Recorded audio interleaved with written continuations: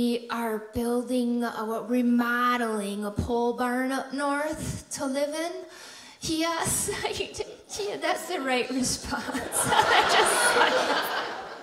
This is all a part of that weird trend of alternative places to live, you know? Like, do you know, this is basically a big shed, what we'd be living in.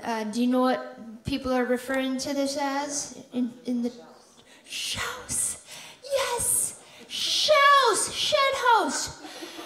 Living in a shed, that used to be called extreme poverty, okay? But now it's adorable. What about tiny home? Have you heard of tiny home? Yeah, nope, that's a murder hole. That's what that is. 10 by 10, somebody's not coming out alive, okay? It's too small, too small. We've got 2 empty outhouses on the property we're thinking about renting out. But it's an outhouse. No, when you move in, it's an out home, okay? It's cozy, easy to heat.